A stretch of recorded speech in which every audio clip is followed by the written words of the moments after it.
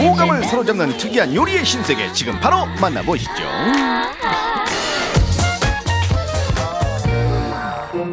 또 다른 분자 요리가 있는 곳.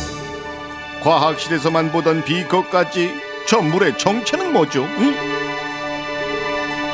하얀 거품을 보니 알겠네요. 여름이면 생각나는 시원한 맥주 아닌가요?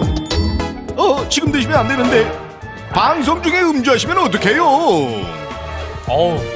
아주 맛있게 보이는 맥주 같지만 맥주가 아닙니다. 거짓말. 딱 봐도 맥주구만. 100% 토마토 맛입니다. 우와. 토마토 이외에는 아무것도 첨가되지 않아요. 이게 토마토예요? 원재료가 갖고 있는 본연의 성분을 찾는 것도 분자 요리의 핵심. 한 5mm 정도 두께만큼 한층이 들어있습니다. 원심 분리기를 이용해 분리된 원두콩의 성분들은 각각 다양한 요리에 잘 활용할 수 있다고요. 저는 창의적인 발상을 위해서는 과학의 힘을 빌려야 된다는 거죠. 마술처럼.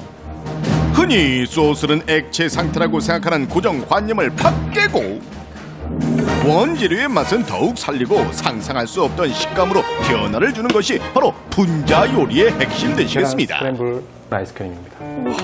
왠지 멀게만 느껴졌던 분자 요리, 이젠 두려워 말고 새로운 요리의 맛을 즐겨보는 건 어떨까요? 상상하는 대로 모든 걸 음식을 표현할 수 있는 기법이 분자 요리라고 생각하시면 될 것 같아요.